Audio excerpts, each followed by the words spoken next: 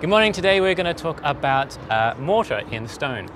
We are at the Commissariat store in Brisbane, which is a penal colony settled storage facility that they had made to store things like food and supplies and guns and things. So they've defended it with iron bars across all the windows so that the convicts couldn't exactly break in and steal everything and become free and things like that. But I would like to show you this wall because it's one of the oldest walls in Brisbane.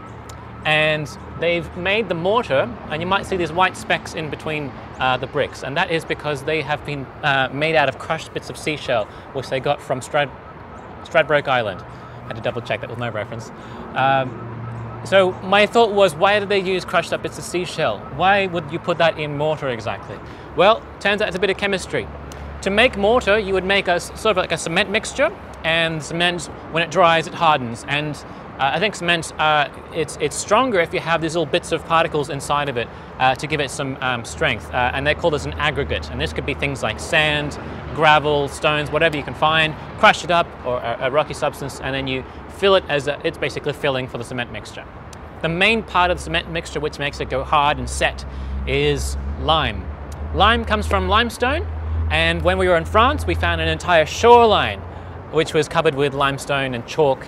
And it turns out if you take some of that stuff and you cook it in an oven at about 800 something degrees Celsius, if you cook it long enough, it'll actually decompose the limestone, calcium carbonate, into smaller parts, which will be calcium oxide and carbon dioxide. The calcium oxide is the lime, and when you mix that with water, you get calcium hydroxide. And so I think it's a white slurry mixture. And if you let the water reduce, like evaporate and dry, then once the solid is able to get in contact with the surface of the air, it'll actually absorb carbon dioxide back into itself again and form a crystal lattice. And when it forms a crystal lattice, if you've got things like aggregate, like stone and gravel and sand, then it'll trap those bits of sand into it and form a very strong piece of composite material.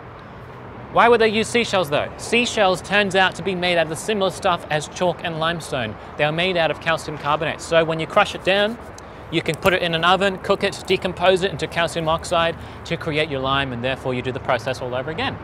I think they might have left some of the more coarser parts of the seashell as to play a part as the aggregate as well as possibly sand.